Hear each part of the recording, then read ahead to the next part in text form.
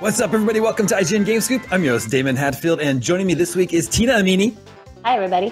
Sam Claiborn. Howdy. And Justin Davis. Scoop.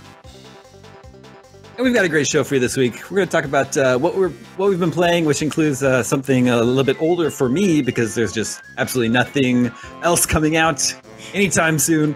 And we're going to talk about the next step in the evolution of Final Fantasy VII Remake. But first, an important announcement about the future of Game Scoop here on YouTube. If you're listening to this show, you can skip ahead a couple minutes. This does not concern you. This is only for Game Scoop on YouTube.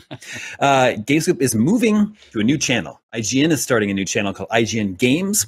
That's going to be the new home of all of the podcasts, including Game Scoop, Podcast Beyond, Podcast Unlocked, and Nintendo Voice Chat. So starting next week, future episodes will not be uploaded here any longer. They're going to be uploaded to IGN Games. We hope you will join us on this new adventure and subscribe to IGN Games and continue watching the show. I realize this will be an inconvenience for some of you.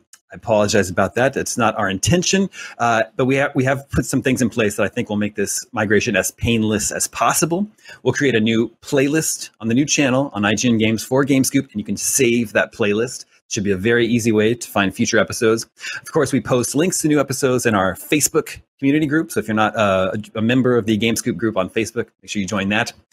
And then also the YouTube algorithm has gotten pretty good at knowing what you want to watch. So if you've been watching Game Scoop on YouTube all this time, YouTube's still going to show you new episodes, even though they're being uploaded to this new channel. So that's Damon, yes. It's times like this where I really appreciate that we're the only gaming podcast. I know. It just makes it easier. Yeah, it'll make it easier to find the only gaming podcast. That's the news. Nothing else is changing. Same cast, same Goose Camp, Co-op Mages, same video game 20 questions. It's just going to be happening on this new channel, which IGN has started to make it a little bit easier to find the content you're looking for. I know in IGN Main, it's like a fire hose of content being published every day. You've got game reviews, movie reviews, game trailers, movie trailers, news videos, daily fix, whatever is new coming to Netflix. You got trailers for that going up too. So IGN Games is just going to be very focused on games. It's going to have podcasts and other like feature stuff like top 10 lists and that sort of thing. I'm sure you have questions. Ask them in the comments. I will answer all of them that I see. You can always hit me up on Twitter. Or you ask questions in the Game Scoop Facebook group, and I will address all of your concerns. Thank you so much for supporting the show all these years here on its own YouTube channel. Okay. Thank you, everybody. Yeah. Okay. Now let's get into the show. We begin with what we've been playing, and I know that Sam has just been having a great time with Ghosts and Goblins. Yeah, I gave up on that game.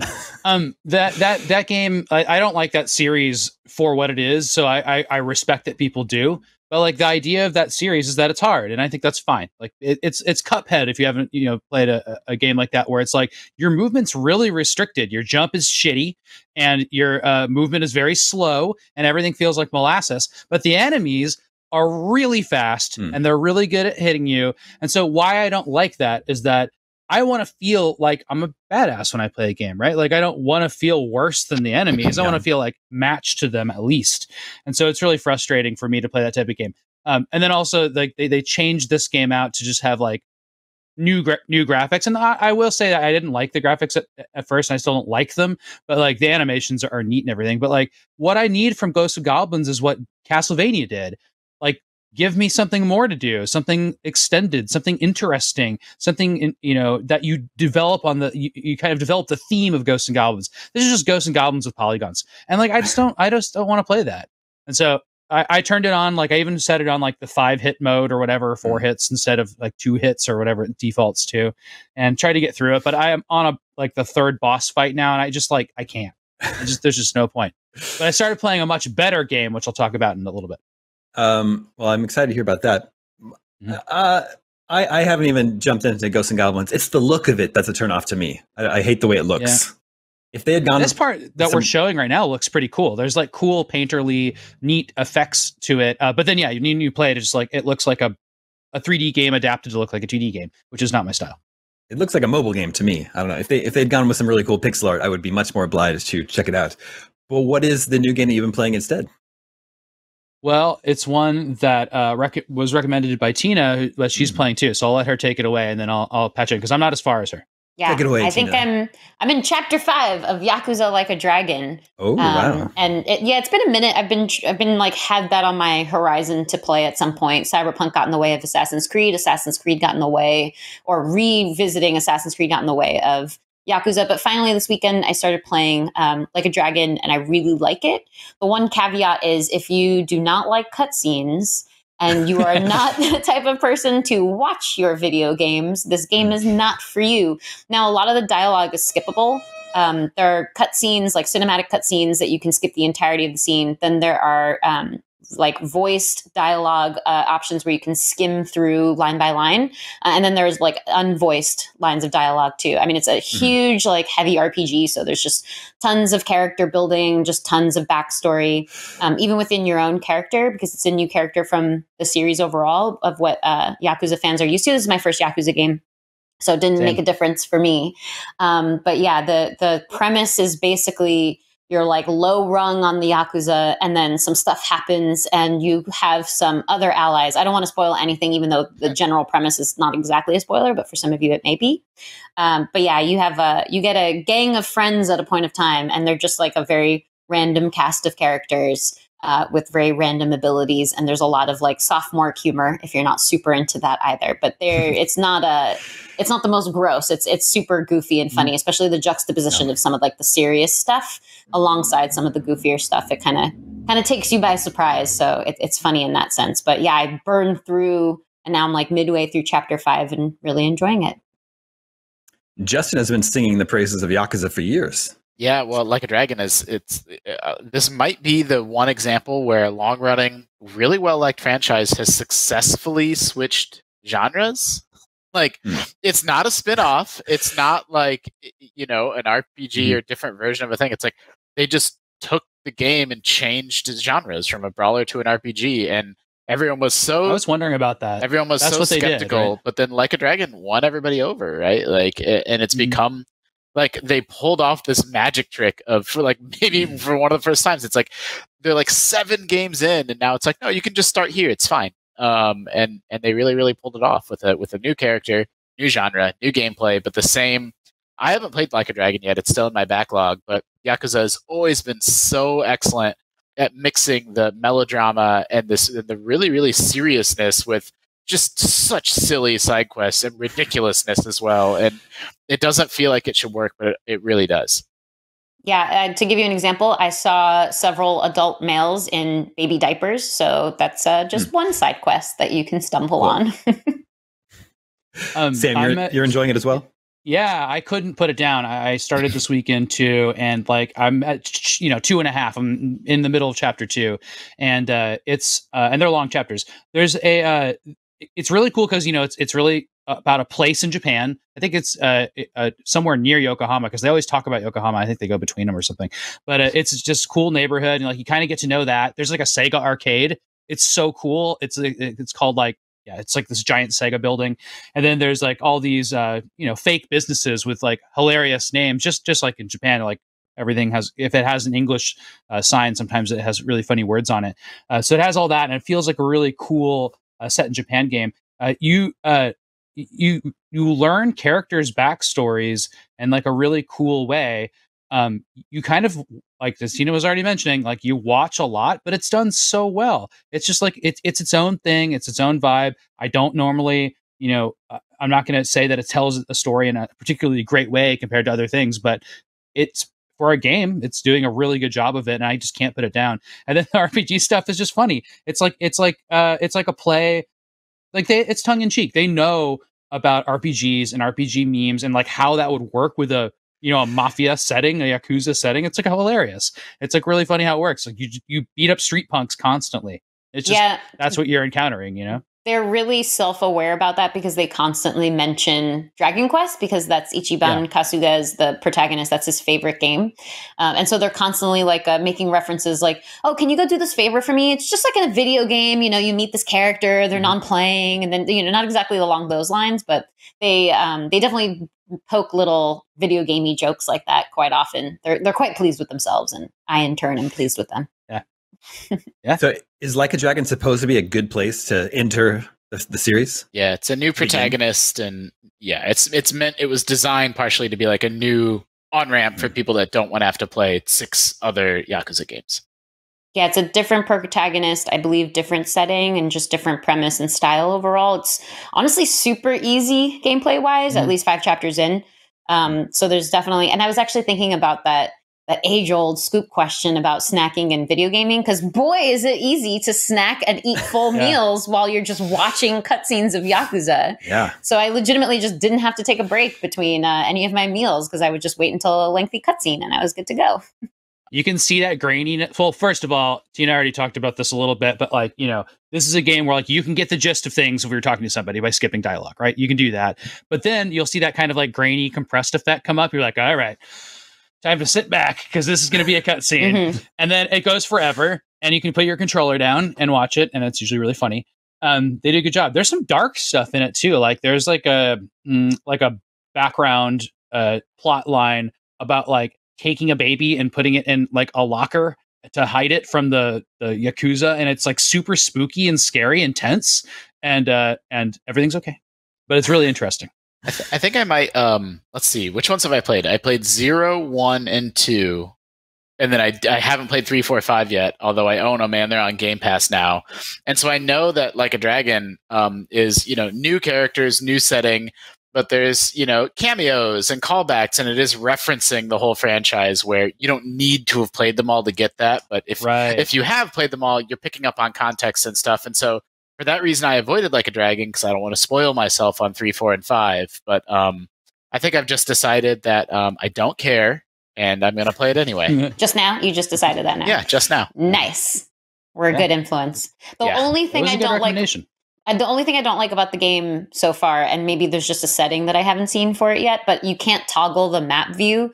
Like it's only always pointing north, and I can't have that. I can't do only pointing north. What is up with maps. that? It's so different than other maps. It's so crazy. It's like a whole different way of doing a map where it's like there's this like pink arrow floating out there somewhere, and you have to like run towards it. So you always have to like orient yourself. Is that what it is though? Is that it's pointing north? Yeah, like in racing games, you usually get the option because people just internalize like when they have to make a turn and whatnot a little bit differently than one another. And I think like the if you're a cool gamer, you always have it pointing north. No. Yeah, I was gonna say that's why that's why I'm making my confused face right now. I'm like, do you not want it always pointing north? Yeah, that's what people like. But including GPS, by the way, I need to be oriented around my point of view. So it just makes more sense in my brain that way. Like the rotating type of map, right? Yeah, exactly. I mean, that where is you're the really focal common. point rather than north being the focal point. Yeah, I believe. I would say that's just as common, but I never thought about toggling between them. But the map in this game is super confusing, and it's also like supposed to be because you're in these little alleys in Japan, you're running around and stuff. And this is a game where I'm like walking more often than running too, because it feels weird to run sometimes. Same, and you have to, you know, I'm running more than I am taking taxis because you start off like you're supposed to be super poor, and like, you know, although you quickly ramp up money because it is a video game, as they say repeatedly in the video game. But yeah, it costs money to take cabs, and I think they only go within certain spheres around like certain parts of the map. But the whole point of running around in the like really small alleyways are also to avoid enemies, because you can see them coming on the map, and then you can see like they get little red arrows above them when you approach them. So you can like slip into an alleyway to avoid them if you don't want an encounter. But again, combat's super easy. So, Damon, I can't stress enough how much the Yakuza franchise, all of them are Damie games. You would love them. Yeah. They're on Game Pass. Play them. Yep, I saw that. So many of them are on Game Pass, and there's more coming in March, I think. There's we're showing footage now of the guy running, and I think it's funny that we just talked about not doing this. Yeah, I forget what I was going to say, but yeah, more Yakuza. I don't know where to go after this is what I was going to ask Justin. 0. Okay. And that just came out too, right?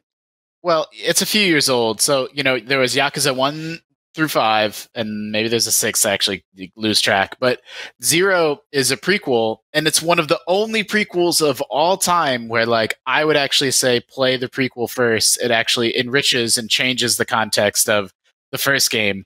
The answer of, like, whenever there's a sprawling video game franchise, and they're like, what order should I play them in? The answer is always just play them in the order they came out. Like, it doesn't matter when they're set. Play them in the order they came out, because that's how everyone always experienced them, right? And, like, I think Yakuza is one of the very, very rare examples of play 0 first, because Yakuza 1 has these two characters that are best friends, and then in 0 you get to see them come up and like see their relationship form and build, and then it enriches the first game if you go back to it. I can't think of any other prequel where I would normally say watch the prequel first. I read a review this weekend, and I'm a little bit worried, and I'll just toggle the difficulty at this point. But apparently, you hit a grindy stretch at some point. I forget which chapter it was saying, but it was like apparently at some point you hit a place where it's like, well, I guess I need to. I think he said he spent 4 or 5 hours, or like some big percentage of his game. I think Tristan reviewed it, grinding just to get through that part of the game. Which is like, yeah, I'm not interested in doing that. That's one of those like RPG qualities where it's like, we know people are going to want to spend 100 hours in this thing. And I think you could easily do so in Like a Dragon, based on like the pacing and how many, they do a really good job. Like the criticism around Cyberpunk, for instance, was they didn't do such a good job interweaving some of the sub stories and side quests and whatnot, as opposed to Like a Dragon does it really well. They like indicate little dialogue options on the map, which feels exciting because the map feels manageable, especially in the way that you're revealing other elements of the map. So you're just kind of in this congested area, and often you'll just randomly stumble on it too. And yeah, you can see some of the goofy combat here where some people hit people with purses. And also there are, also speaking of Cyberpunk, there are also dildos that you can get as weapons in this game too. Why does that make you think of Cyberpunk instead of Saints Row the Third? That's true. I think it's just a more recent example. Yeah, and remember when Tom, our reviewer, is reviewing Cyberpunk, he was like, "You guys aren't going to believe this aspect of this game." There's the combat here is kind of fun. There's some little timing elements to it, so it's like sometimes you have to like mash the button, or sometimes you have to like hit block at the exact right time, and it reminds me of the Paper Mario series. Mm-hmm. It's like turn-based with QTE, as they've been calling it. Mm. But it works. It adds a little bit of that action element. And then, blocking is just sort of like a permanent thing. But depending on your move, you either have to jam X or hit Y at the appropriate time. And you start to kind of learn those quote-unquote combos. Mm-hmm. They're not really combos. This sounds great. I'll have to check it out on Game Pass after I'm finished playing the other Game Pass game that I've been playing since I beat God of War. It's a game I haven't played in 10 years. Are there any guesses as to what it could be? Well, before we get into it, Like a Dragon's not on Game Pass, just so you know. Oh, well. Every other Yakuza game will be on Game Pass by March, and so I think it will be just around the corner. But got it. It is coming out on PlayStation 5 right now. It's getting like an upgrade on PlayStation 5 right now. Mm-hmm. Damn it. I'm going to guess that the game you're playing is Skyrim. It absolutely is. Oh! Good on you. Haven't played it since it was first released 10 years ago, and I've just been having such a great time. I'm playing on Series X, of course, and it looks really nice. Really? And it's the first game I've played that there are no load times. Yeah. Like the promise of no load times. Yeah. They can make it happen on a 360 game. You can fast travel, enter a new environment. It brings up the loading screen and then it goes away. You're right back into it. Tina, does Yakuza do that for you? Yeah, I mean, like it has quick resume, so I alternate between I'll turn on Disney Plus or something, and then quickly go back to Yakuza, and it's good to go. Oh, right. Yeah. I noticed that the load times though have like a note. There'll be like a tip, and it's never there long enough for me to read it. Yep, 100%. You can cycle through those tips, but the second you hit A to cycle through, if you're on Xbox like me, it's quickly loaded right back into, which is great. It feels great. Mm-hmm. Skyrim is so good. Yeah, there's so much I had forgotten about it. I played a lot of it, but I never beat it. The first time I think I made it to the college in Winterhold, and then that's like the last thing I remember. And that's actually just where I caught up to now in this playthrough. Wow. But it's like it's got such a cool vibe when you're just out wandering the countryside by yourself, and you can see how many games were like inspired by this. What Obviously, is this Breath of the third-person Wild. view? Oh, I it's don't know what we're looking modded. at. Oh, this is person. the PS5 gameplay mod. Yeah. Have you tried to go straight up a mountain on your horse yet?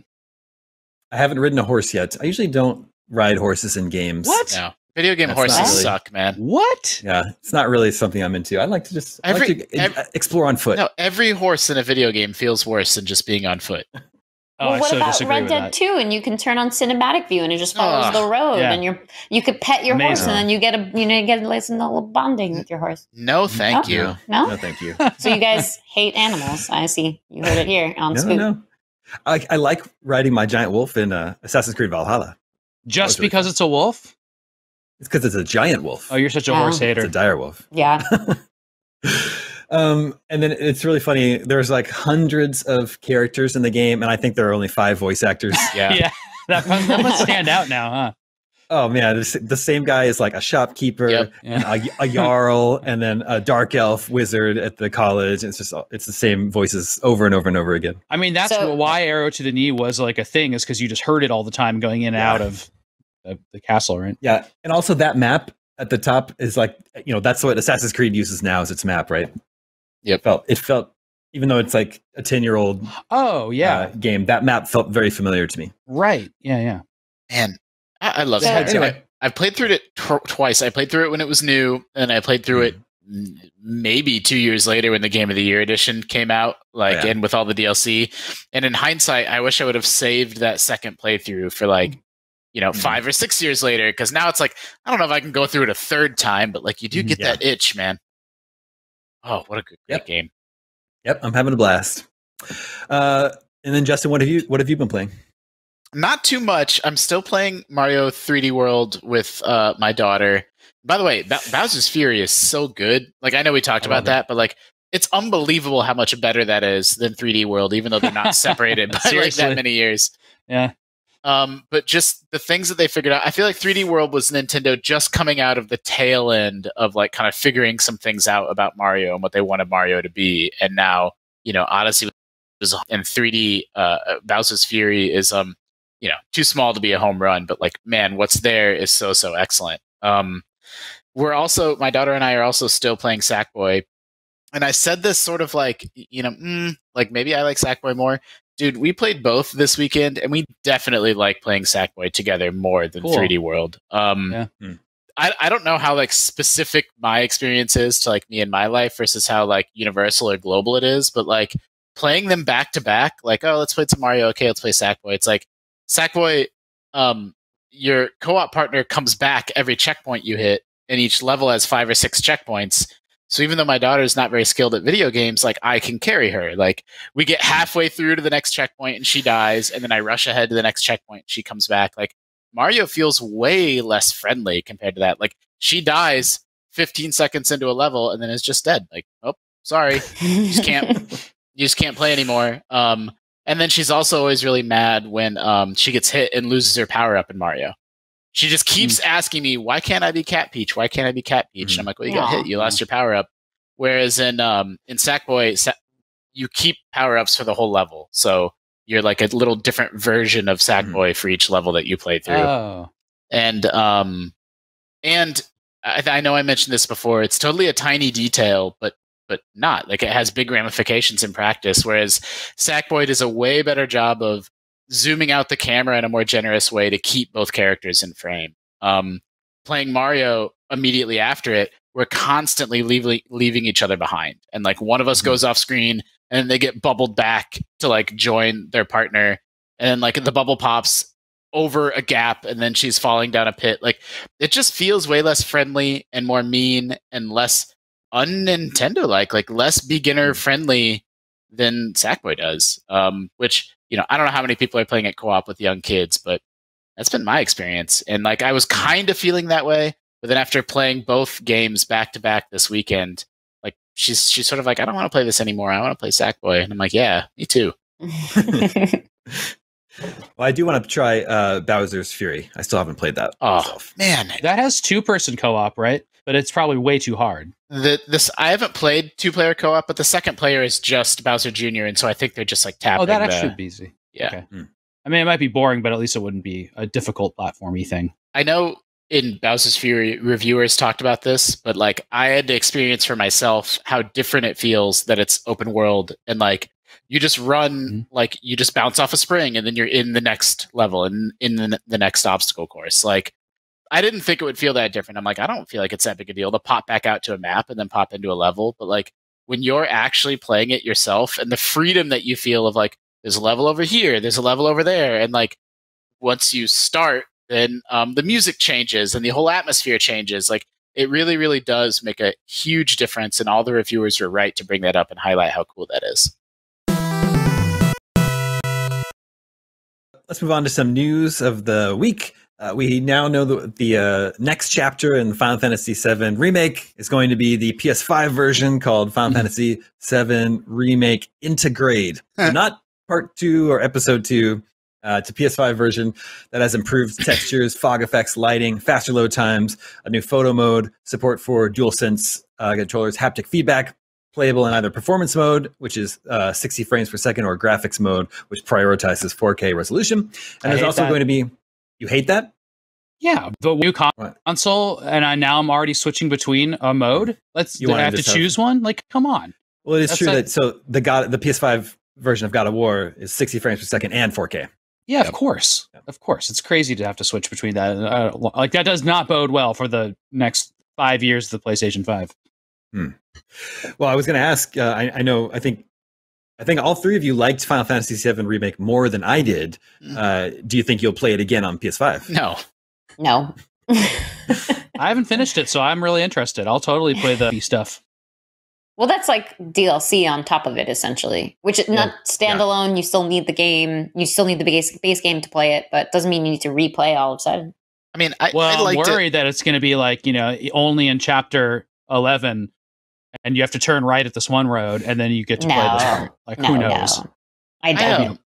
I liked it okay. I liked it as like I have a lot of nostalgia and like love in my heart for Final Fantasy VII and the city of Midgar and like all the music and characters. And so seeing them in like Ultra HD like this was like totally amazing for like a nostalgia perspective. But like as a game, like it's so padded out. It's so the pacing just felt all wrong.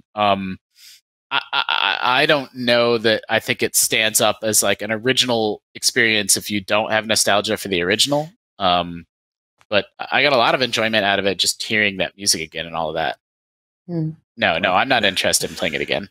Now they're going to be padding it out even more with this extra episode.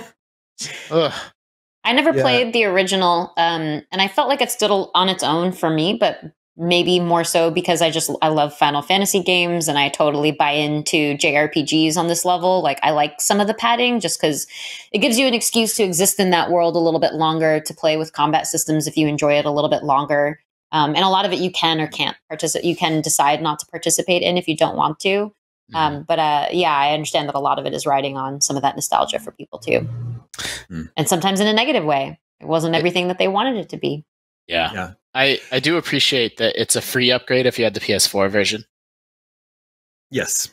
And to PS5, but you don't get the Yuffie stuff. Hey, this guy, real quick, how much does this guy look like Ryan McCaffrey, by the way? I don't know if they're going to show him again. I think we may have just missed it, but I noticed it when we watched the trailer. I think that new character they showed looks just like him, but he may be gone. Sorry. Yeah, I need a visual reference. Cool. I think he's...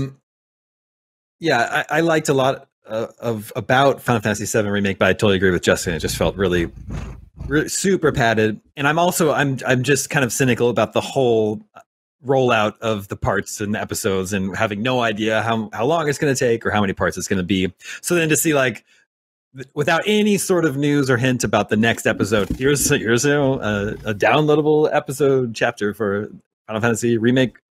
7 Remake Part 1, I'm a little cynical about all that.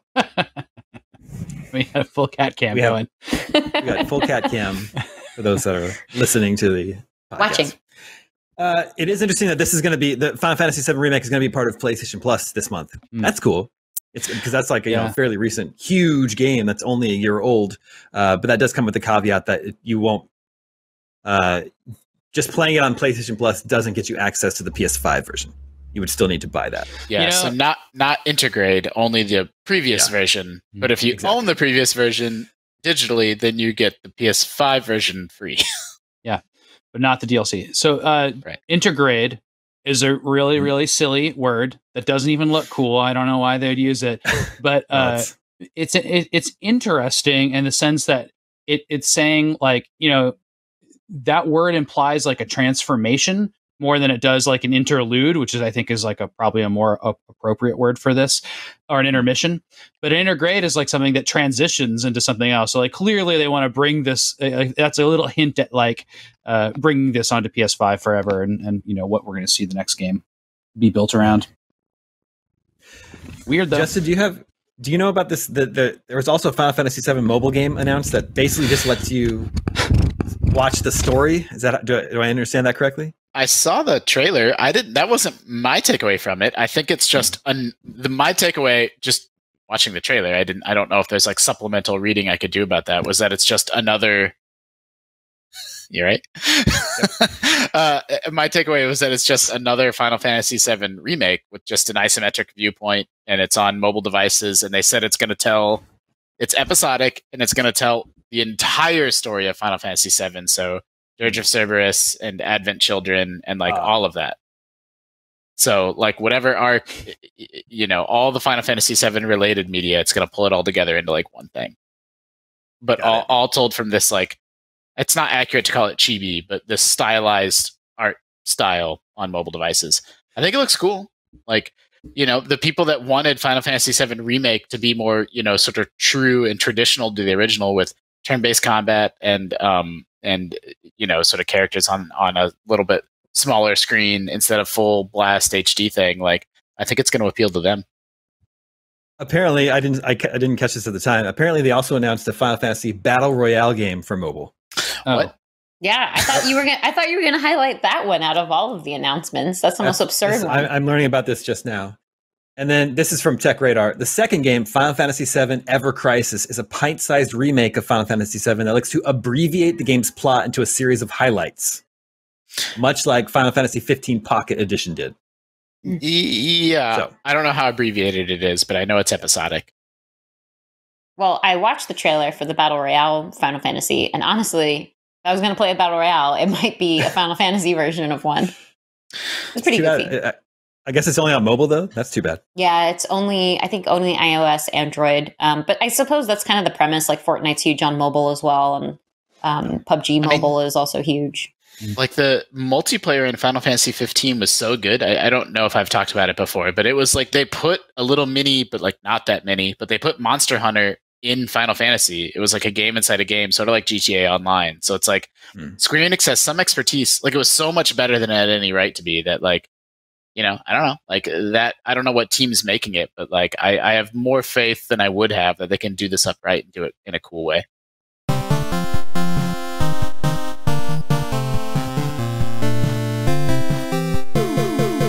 Okay, let's check in with the listeners. Hey, listeners. Howdy. Listeners, remember, you can always reach us at the email address, gamescoop@ign.com, just like Big Tony Style did. Oh. Hey! It's been a while since we heard from our good friend Big Tony Style. He said, we've seen a huge trend in remakes of games from the 90s and early 2000s. I think a lot of this is not only driven by iconic franchises from our childhood, but also the limitations of older consoles. This has me wondering, when the Omega Cops gather around their Florida retirement home to record episode 2000, are there any games you're going to want remade from the ground up from contemporary consoles? So first of all, when I retire, it's not going to be in Florida.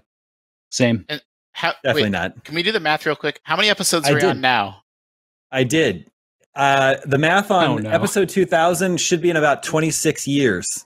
So that kind of works out. Yeah. I hope we retire that young. Wait, that doesn't make sense. It's a little young. I mean, not for me. That sounds just about right for me.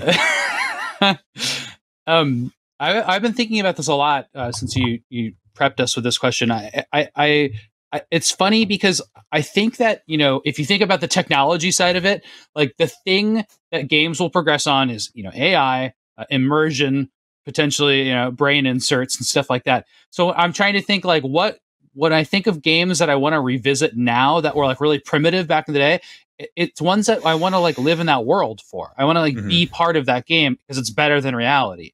So it's like I'd have to think like 25 years from now, I'd be participating in some sort of game that's so immersive that it'd be like, I want to be here. And I can't really think of a lot of games that are out right now that are like that, but that's where my mind is. And I was thinking of like, then there's another angle, like Death Stranding needs another chance, right? Like, I think that game's really cool and it could use like a ground up remake, but I don't know if I want to like live in that world because it seems so cold. It's just Iceland, so cold. So the way that this, if there's something beautiful and lovely kind of, and again, I was actually thinking about Final Fantasy also because like, that's such a cool world to look at. And like, but it's also like full of garbage and it's overcrowded and like who knows? It doesn't seem like that fun to live in either. So I need like a game that's like Florida that I want to experience that's out now. Lion. Yeah. I mean, I don't, the way that this question was phrased, like by the time I'm in a retirement home, like people that are in retirement homes now don't want to watch I Love Lucy in color. They want to relive the classic thing and like that they have their memories That's for. true. Like, I don't want any game to be remade. I want Super Metroid and Halo 3 and like What and about Portal that Black 2. Mirror episode though, where the olds are in permanent, virtual space retirement? Like that's the idea, right? Like that's I somewhere to that. live that's better than the US. I like flash on and think about San Junipero, that episode, all the time. It's so good. Yeah. No. Like by the time I'm old and in a retirement home, I just want them to like hook up, a PS1 and an N64 and SNES. I just want all that hooked up to a CRT TV, and that's what I want. Yeah. Borba says that by the time that comes around, Horizon Zero Dawn will have happened, like realistically in the world. That's you true. don't want to play the game anymore. It'll just be Horizon. You just Zero exist in it. Yeah. Hopefully not.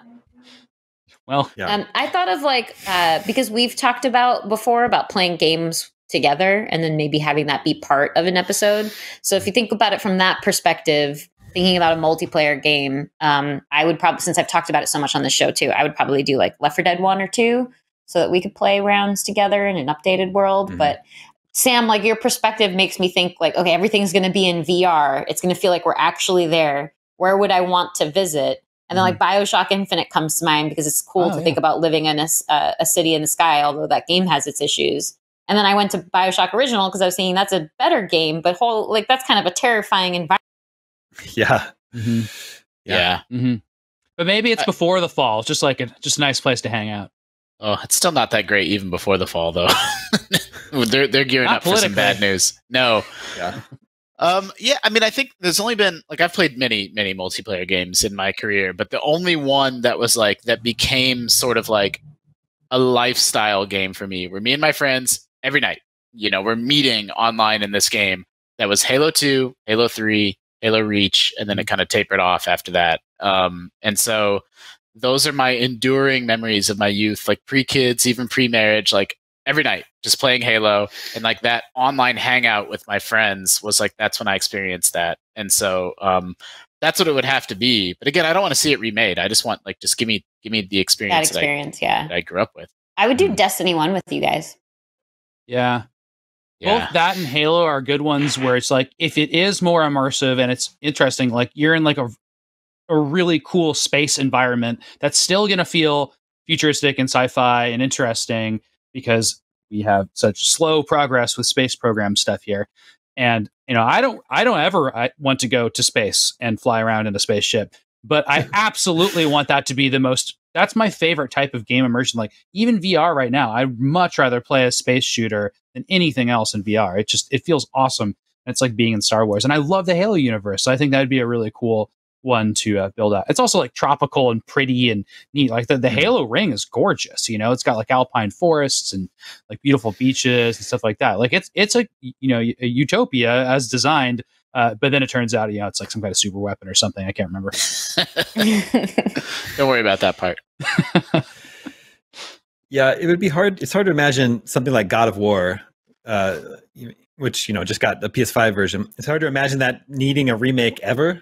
I just can't. I can't throw my mind forward 26 years to think about how good graphics are going to be then. However, 26 years ago was 1995. Okay, graphics have certainly improved a lot since then.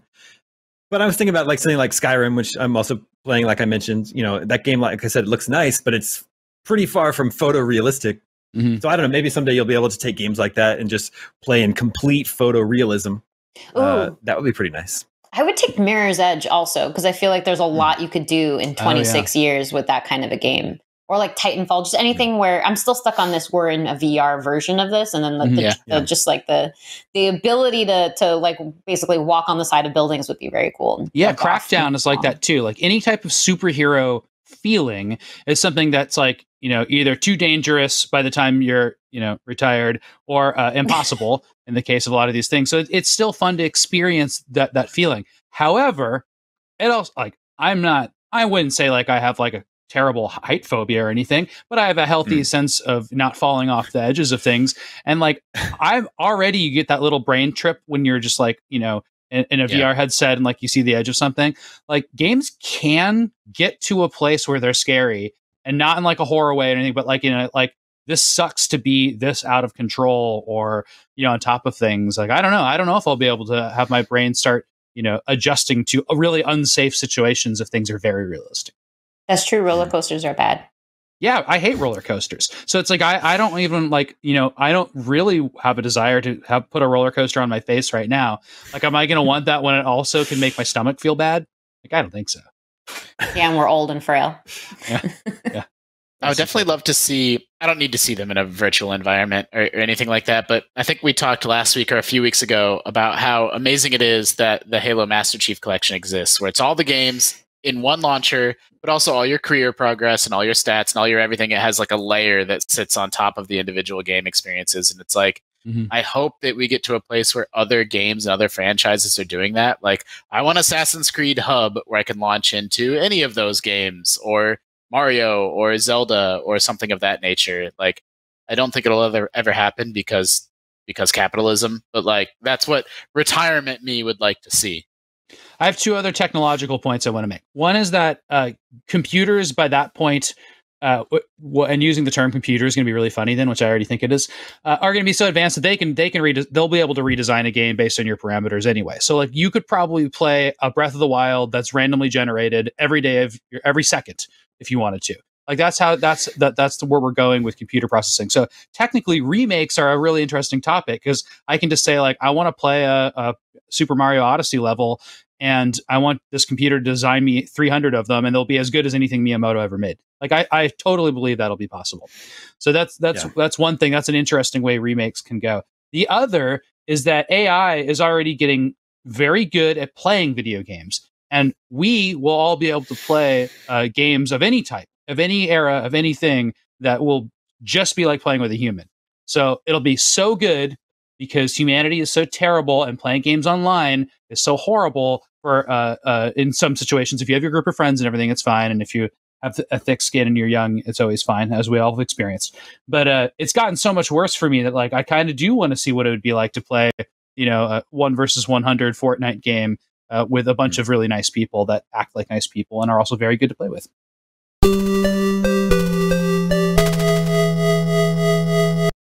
This is Taylor from Wisconsin. He says, longtime listener. Thanks for all the great scoops. Last few years I've been listening. I was listening to Damon's other show after the PlayStation State of Play, Next Gen Console Watch. Shout out to Damon for putting together another great show, as well as Ryan McCaffrey and Jonathan Dornbush as great guests. Anyway, during the show, you talked about last week's Next Gen Console Watch poll about the DualSense drift issue. At the end, Damon kind of brushed aside the poll that said about 10% of respondents had problems with drift. I was kind of shocked, because I think that number is totally insane. Well, Taylor from Wisconsin, in my defense, I had someone in my ear shouting, "Wrap it up, wrap it up, wrap it up," and we hadn't even gotten to the poll yet. So I was like, "Oh, okay, that's our show. I think we've got some poll results here. Hey, 10% didn't have any problem. Thanks for watching." Borba has outed himself. It was him. We don't normally have time constraints on us when we're recording Next Gen Console Watch, but this was a unique case where it was a post show for the State of Play, and we had to hit specific timing for one of our sort of distribution platforms where we put it on Samsung televisions, and they have commercial breaks that they have to account for, so it had to be this exact time. So that's what was going on there. But actually, now that you pointed out, 10% of respondents, even on an IGN poll, does sound like a lot for a brand new $500 console. Was that 10% for drift, or was it for problems? Because I remember setting problems up that poll. Drift. So, okay, so that's just, and then other people had other problems too. Yeah, well, yeah, I think 5% said maybe other problems, something like that. Okay, so 15% of people have a problem with their PlayStation controller already. Mm-hmm. Wow. Yeah, according to our poll results. Seems like a lot. It does seem like a lot. Both mine are okay. I only have one, but mine is okay. But yeah, I mean, you know, it's enough to where class action lawsuits are now being advised against and filed. So certainly affecting a lot of people in the same way that the Joy-Cons for the Switch seem to have the same drift problem. It's true. I do like to point out, though, that the class action lawsuit is brought up by the same law firm that brought up the class action lawsuit against Nintendo for Joy-Con drift. Well, they're We very got- we got familiar some- now. We got Yeah. some drift chasers. They're not ambulance chasers. They're drift chasers. I mean, I do wonder. There's not that many. You know, PS5 hasn't been out that long, so it's like, okay, so what's it going to look like in another 3 months or another 3 months? Yeah. And people's rate of play is also pretty different. Like, I play video games almost every night, but I'm not using my PS5 all that much, and so like maybe it has less to do. Like maybe almost everyone will have this problem once they hit 100 hours of them using that controller in their hands, and like they just haven't gotten there yet. So the console's still pretty new. That like I don't know. Maybe it'll amount to nothing, but like it should probably be sending up some alarm bells if it's like already sort of revealed itself this quickly. Mm-hmm. Which I believe was the same deal with the Nintendo Switch too. And then it certainly went through its ebbs and flows of, okay, some people are identifying it, but how widespread is this? Okay, a lot of people are identifying it. Okay, a majority of the people have been. Pear has every single variation of a Switch. I forget what he said, but he gave us numbers too. Out of all of his Switches, how many had Joy-Con drift problems? Wow, I didn't know that. That's really interesting. Good data points. And like that shows too that like you don't have to. It's not like wear and tear necessarily. If like Pear's not sitting there playing with every single Joy-Con controller he has all the time. He gets them. He takes them out of the box, which is actually totally insane, to quote the writer. And then probably plays them for a little bit and then determines if they have drift. Did you see that in the legal language, there's like this dry explanation for what drift is, and it's really good. It's like a player. It's like it describes it as like when a player's control input does not directly affect the direction their character is moving or something. It's just some dry explanation for what Joy-Con drift is. I thought that was great to have. It feels doubly bad because both the Joy-Con and the PS5 controller are really expensive. What is the PS5 controller? $70? $60? That sounds right without me looking anything up. Great. It's also hard to get them. So, if they break, it can be really frustrating to have to back order them or not have them in Switch's case for all of last year. Yep, It's that's 70, that's exactly what happened to me is when thank you, Tina, when Animal Crossing came out, was when my Joy-Con started to drift. And thankfully Animal Crossing's not like a twitchy game, so it's like I was sort of able to wrestle the Joy-Con and get it working. But then it was a pandemic and they were sold out everywhere, and like I couldn't get a controller for like a month. And I think I ended up paying slightly above MSRP on eBay for one, just to get another one. So yeah, it feels bad. I guess it just feels worse than like the Xbox Series X controller is like, a little bit more old school, a little bit lower tech and cheaper. I think they're like $40, so they frequently go on sale for that price. And like, that feels more like a commodity than like a high end piece of tech, like the DualSense, where it's like, shit, I don't want to be paying $70 for another one of these. Sure. Remember when all we had to care about was analog dust and where the heck that came from? Yeah. Nintendo 64 controller just had that gray dust in the joystick all the time. What the hell was that? And then everyone wrecked their hands playing Mario Party, and then they had to send out that disclaimer, like people had these like hand burns. And then the PlayStation 2 controllers melted. Yep.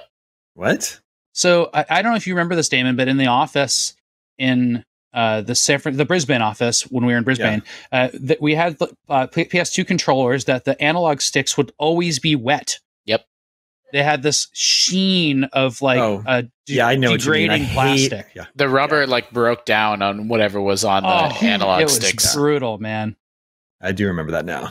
Very unpleasant. I'll take the drift. Reminds me of that Mountain Dew can.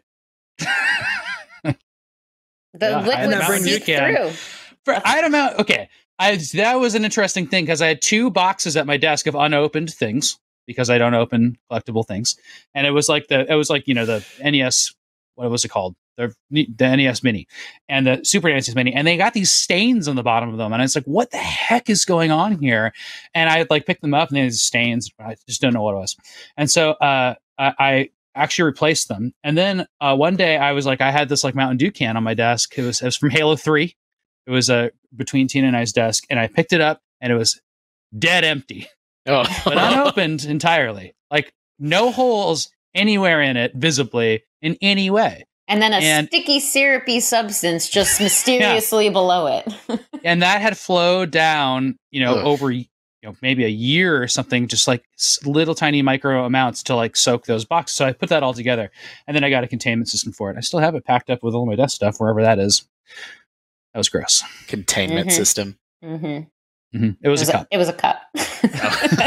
Why did you describe it that way? Because it looked like it was like this perfect whiskey highball cup, and I put the can in it, and it was a perfect containment system. All right, we're driving Damon crazy.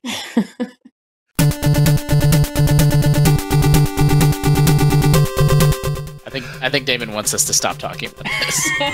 And that brings us to Video Game 20 Questions. Our suggestion this week comes from Ryan in Syracuse, New York. Let the questioning begin. Would we have gotten promotional material for this game? Oh, that's good. Would we have? Yeah. You certainly could. You could have. I mean, I've only been here 3 years. So have you guys gotten promotional material for this game?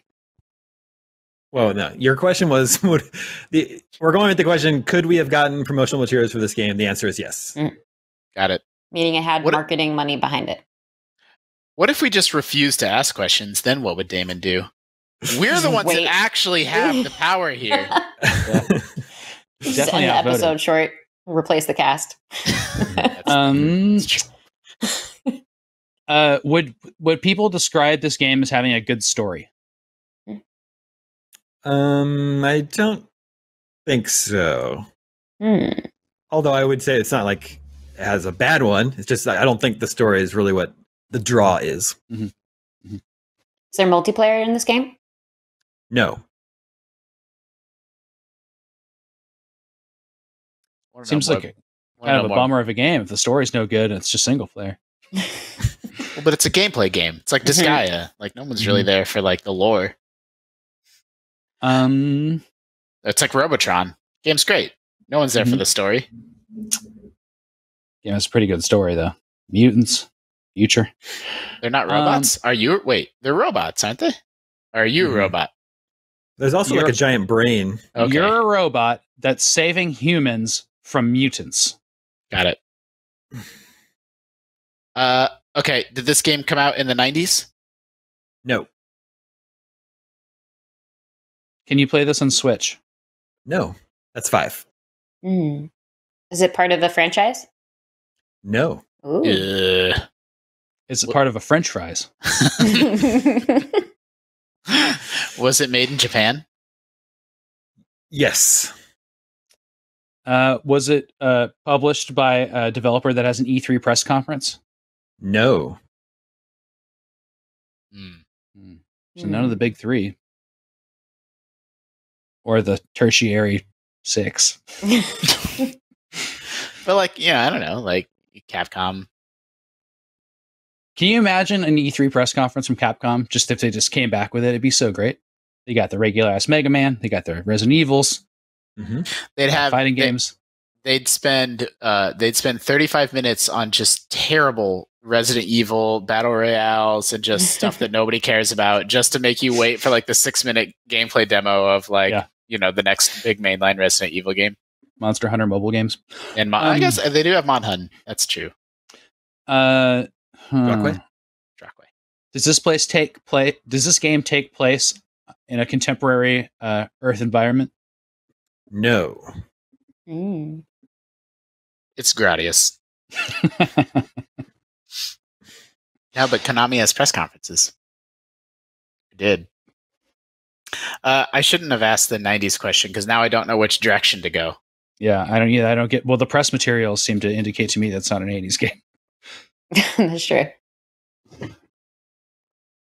Unless it had like a reissue or something. Is this a? Well, oh yeah, never mind. I don't want to ask. Does this have 2D graphics? No, that's 10. Okay. Is it an RPG? Is it an RPG? No.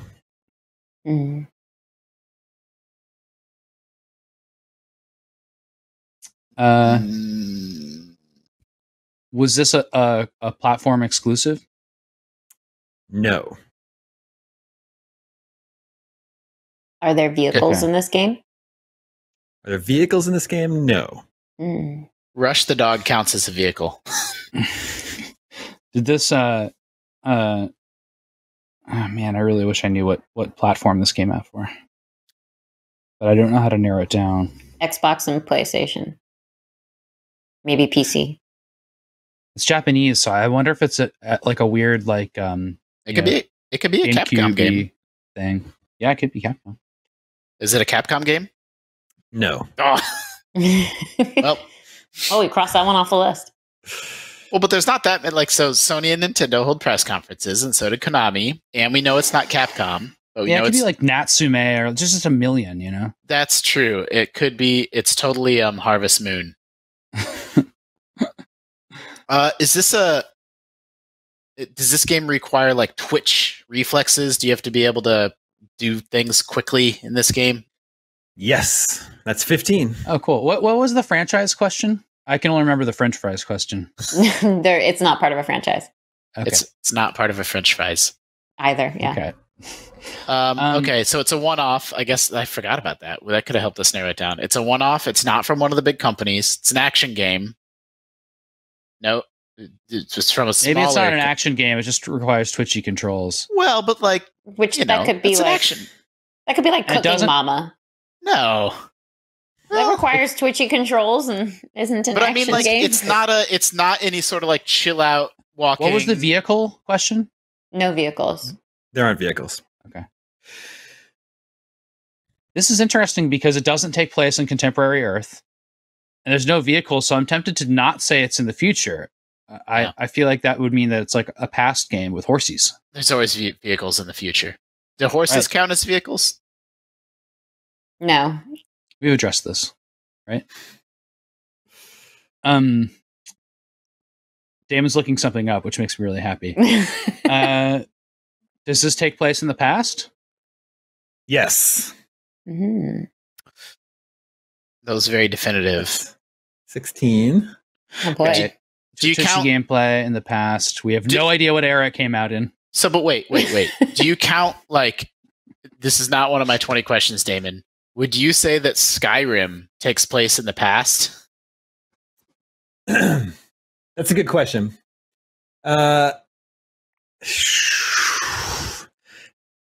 Well, dragons are extinct now, so See, because I often it's like what's the fairest way to answer that for you guys? You know? Yeah. It's a historical past, yeah, we can just ask different questions. and I would say that that question is actually appropriate for this game as well. You would just say it's unclear. You asked if it's historical. It's a version of our history. We could say that. Yeah. A version of a history that we would recognize. Are Okay. there fantastical creatures in this game? Yes. Okay. what was the giant enemy crab game? Yeah, it's a Japanese created fantasy game, Yeah, not an RPG. yeah. So that's why I was thinking about all like the Total War games, but they're all turn-based RPG strategy games. And they were made by Sega. So could this be a Sega game? They never Maybe had. a Muso. Yeah. Koei Tecmo does those, right? Yeah. Yes. Or Ninja Gaiden from Tecmo.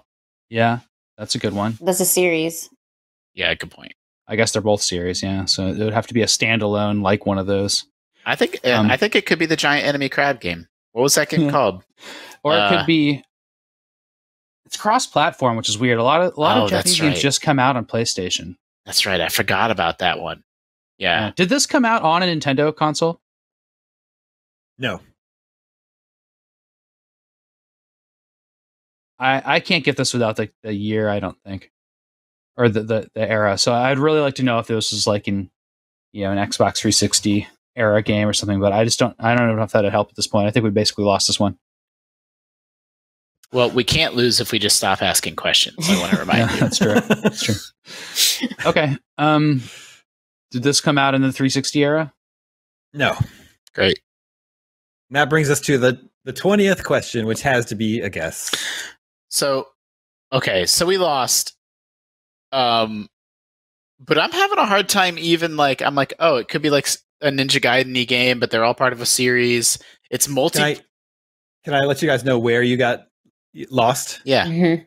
You asked if it was from a publisher that has an E3 press conference, and so you said it's not any of the big three, but like the biggest publisher doesn't have an E3 press conference. Oh, is it like Sekiro? Oh, It is Sekiro. what? That's awesome. I can't believe we got it in there in the 11th hour. Well, that doesn't count as a win. Yeah, I We don't think lost. that counts as a Aw. win. Really? Why? That We didn't never count? guessed. We didn't get our Yeah. 20th. Damon No. gave us a very blatant hint. Yeah, I gave We've you gotten hints before. the biggest hint. Yeah. Yeah, I think well- hints are fun. It actually has Is it? less to do, Damon, with it being such a big company, and more to do with it having a Western publisher. That's why Yeah, that's also- why I I wasn't mean- zeroing in on it. This is a very unusual game for Activision to publish. It's true. Mm. Yep. Sekiro, Shadows Die Twice. Well- 2019 is when that game came out. Could have gotten promotional materials for it. Sure, There's not two of them? No? Not yet. Although it is kind of, people think of it as like, part of the Souls-like series. So. Okay. Well, I don't know if we won that or not. I think we want it. I think so too. Well, the good news is, right after this recording, you're going to get another chance because, Yes, dear yes, I'm aware. listeners and viewers, we're going to record a second episode for you. It's 100 questions beginning right after this episode concludes. So that is all the scoops we have for you this week. Remember, you can always reach us at the email address, gamescoop@ign.com. Be sure to hit me up with any questions you have about the move for the show on YouTube. Thank you, Sam. Thank you, Tina. Thank you, Justin. Thank you to Borbo working behind the scenes. My name is Damon. This is IGN Gamescoop, and we're out.